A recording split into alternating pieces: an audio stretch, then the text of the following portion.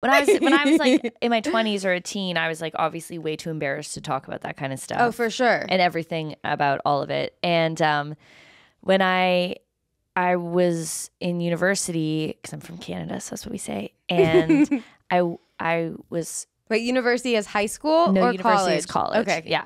And I was at my boyfriend's house and it was hungover and I went to the bathroom and I went poo and and it was like I'm not gonna be graphic about it, but it was like hangover shit. It was a hangover shit. Yeah. You know what I mean?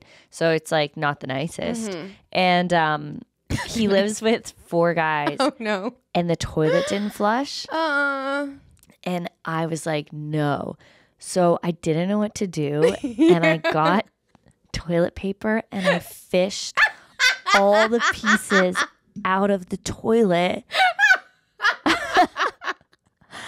then put them in the garbage, which is insane. It doesn't even make sense. And then I came out and I lied because that's what I do. And I came out and I was like, Andrew, I don't know, this is so weird, but like, and gross. This is so gross. But I went pee and I like lied and said I thought I was going to throw up because I was hungover. And I was like, because that's why it took so long in the bathroom. Yeah. I thought I was going to throw alibi up. was ready. I'm quick. I am quick. And I was like, I thought I was going to throw up. And then I flushed the toilet and all this shit came up and it's so gross. And he was like, okay. And I feel like he knew I was lying, but then I had to like figure out how to get the shit out of there and like take the garbage and put it out. It was so embarrassing because he definitely knew what had happened, but it's also so disgusting that I was so desperate. I fished my shit out of the toilet.